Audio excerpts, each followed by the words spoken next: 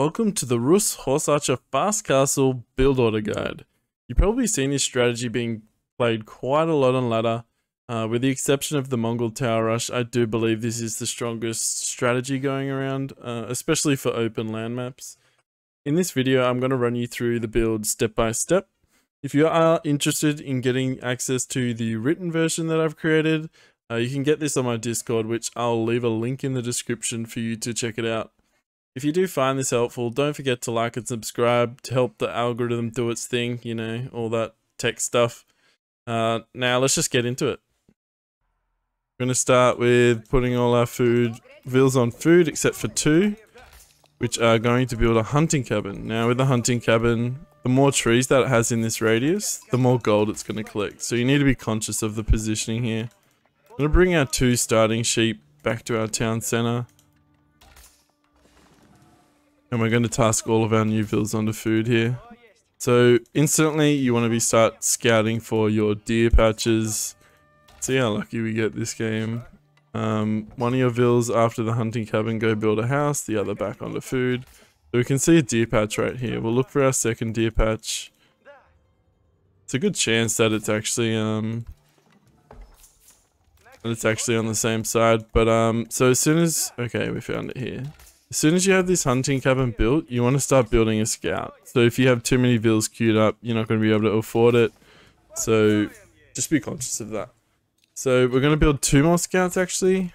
In the previous patch, I would have said 2 scouts is enough for the first stage. But because you can't micro the deer anymore, your scouts aren't actually going to be able to do much scouting for a while. So keep putting your new villas on food. Once this guy's finished with this deer patch, we're actually going to bring these sheep back because our villas are going to run out of these sheep soon. So now what we want to be doing now with our scouts is we really want to be keeping an eye on them, right? It's not like other civs where you can kind of just chill out while your villas get the resources to go to the next stage. You really want to be keeping an eye on them because you want to be spotting wolves. And the reason you want to be getting wolves is because they provide a bounty for the Rus. Not only do they give the 25 gold, it's going to contribute towards this bounty here, which actually improves your hunting cabin gather rate as well as your villas gathering hunts. So we want to put our sheep right next to the TC so there's no walking time. This guy's done. He can shoot this. Now, I actually want to bring these sheep back because I don't want to be running out of food. So we got 2 wolves here. We'll kill those and bring them back to your TC. We're luring them back to our TC. So our TC can do the killing. Now, we want to put all of our villas except for 3 onto wood here. We want to be prioritizing building a house, and then we want to build a tower straight away. Now the wooden fortress actually increases the gather rate of wood by 20%, so getting that down as soon as possible is really nice. It pays off very quickly as well. We didn't finish off this wall for the TC. So we want to scout out on the map. Ideally, if you're versing someone else, you'd send your 3rd scout out to try and snag a few of their hunts to increase that bounty. But in this situation, just for the build order, I don't want to take more than 2 because it's unlikely in a game that you'll get any more than 3. You might get 3 if you're lucky, if your opponent isn't on the ball, but otherwise you're most likely to get around 2 to 3. So we're killing wolves, luring wolves back. Now one thing to keep in mind when you are luring wolves back is that if you run too far away from them, they won't continue to attack your scout. So we're going to build a fortress here. Now depending on your base structure, you want to build actually, sorry, we're not going to build the fortress yet. We actually want to get professional scouts first. The way we're going to do that is we're going to sell 100 wood at our golden gate for 150 gold. So that's the main benefit of this landmark. You always want to be aging up with this. It's really good. Probably if not the best, one of the best age 2 landmarks. So after that we want to get survival techniques. Now we want to build our wooden fortress. So enemy isn't going to have units coming into our base anytime soon. So it's good to get this up in advance. Not only does it boost the gather rate of wood, it's also actually going to protect your wood line. So we're bringing our scouts to the closest deer patch to our base, just so we can get hunting on deers as soon as possible, as it is the fastest food source for Rus. Now, with all this excess wood, we want to start building hunting cabins around trees to get the passive gold coming in. Make sure you try and get as many trees in the radius as possible. Okay, now it's in. Professional scouts. Pick these up.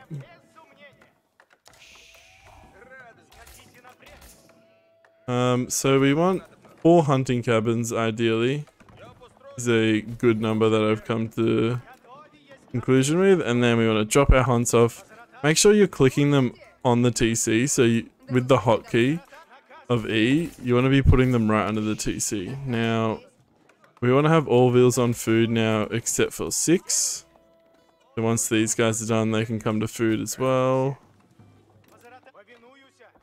Keep bringing your hunt in. Make sure you don't get housed. And we're not actually collecting any gold with this build. We're relying solely on hunting cabins. Now, one thing I should mention as well is, see this radius?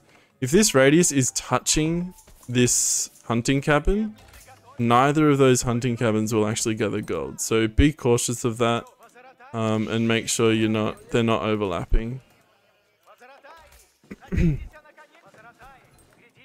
Now we want to spread them out a little bit so our villagers aren't bumping into each other too much.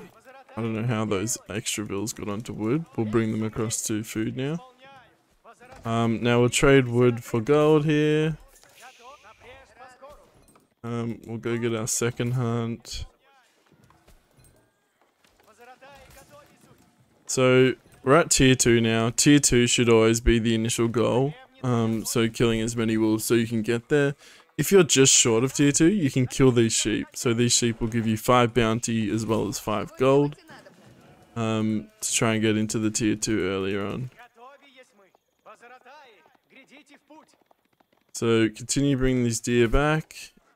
Start trading food for gold. So now we have the gold to age. So this build is crazy. You never have to get gold, so you don't have to be worried about raids on there. You've got towers to protect your wood line. Now we want to age with about 10 vills on the landmark. So we're getting a pretty competitive time up here with professional scouts. Now in this transition period, you want to be sending vills out the back of your base to start building archery ranges.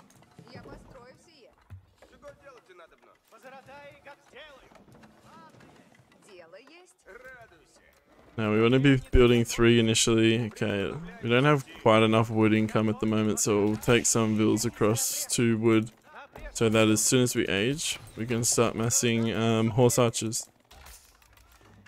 Now in the initial stages of castle, you want to be roughly 50-50 on your build distribution.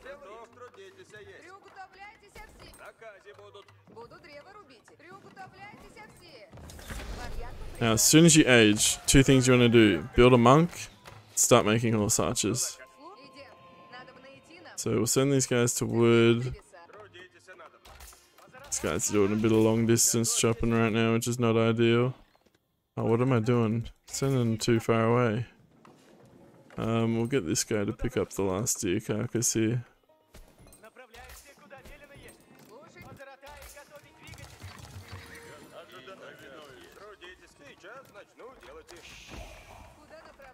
House ourselves.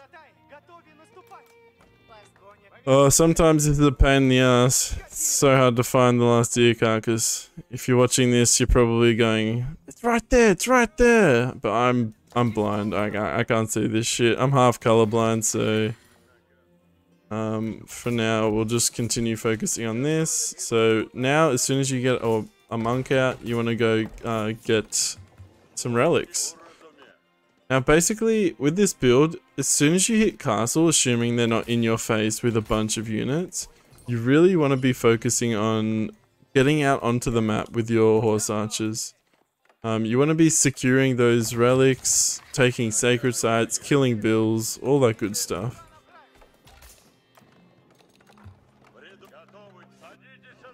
So we've come out with our monk, make sure he's safe. Now we can go out onto the map. Two things you can do. If you know he has a big army and you don't think you can take it head on, go kill the boars. Boars are going to give you extra bounty, so it's really nice. So we brought that relic back. We got our second monk. I'm going to continue gathering relics here. There, killed the boar.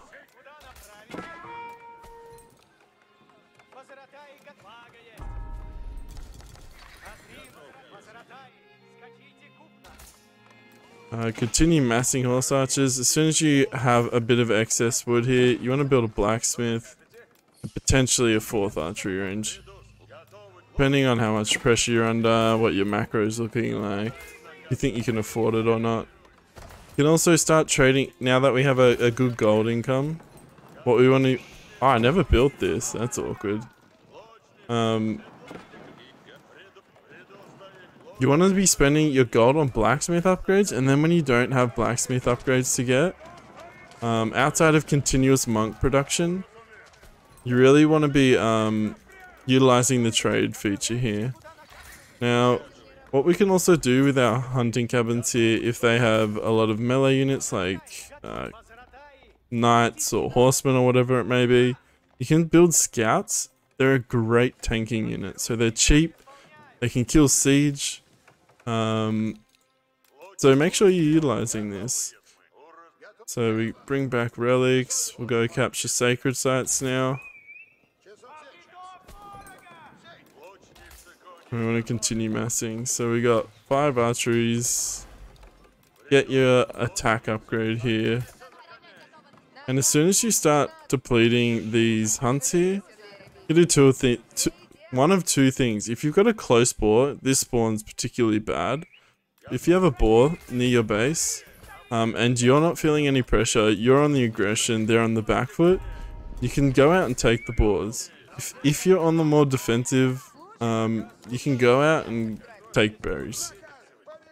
So now we're massing scouts as well. One thing you want to do when you've like secured sacred sites and all that good stuff, you really want to be...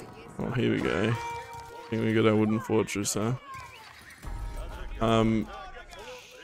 So once you're secured the sacred sites, sorry, you really want to be keeping your monks in battle. Now, the main reason why is they have a unique feature. So they actually buff your units in a nearby radius. So it's gonna, if they're mixed in with your scout batch, all your scouts are gonna have improved stats, and some of your close horse archers will. Now here's some text that you can kind of spend when you have excess gold. So we're just gonna let our macro go a bit sloppy here. I just want to talk through some of these. So it's called Saint's Blessing, and it has a duration on it. Some of the upgrades is increasing the duration by 10 seconds, increasing the range of the blessings, so like more of your horse archers will be blessed when in a fight, this improves the damage of a blessing by 1. So I'll show you. Here we go. If we take a look at the scout, it has 4 fire lance attack, and no armor. So let's go fight these guys. One thing you want to be conscious of as well is when you start running out of food, you want to be macroed to have more bills on wood. Just because you want to start placing farms preemptively. You don't want to get to the end of your food source and be like, oh shit, like I have no food. You want to have already started transitioning. Okay, let's see here. So we got our monks here. Let's attack. So 4 attack goes up to 6, and we have +1 armor for melee and ranged. So this is quite huge in a fight. So it's something you want to keep in mind. You can also upgrade the attack by an extra 1 with the excess gold that you're going to be having from all this free generation. And you always want to be creating them. So they're reasonably cheap. 120 resources for something that buffs up like 15 units around it or more is really impactful. So the scouts become tankier and do a little bit more damage as well, and your cav archers are going to be doing damage, especially if you have the improved range.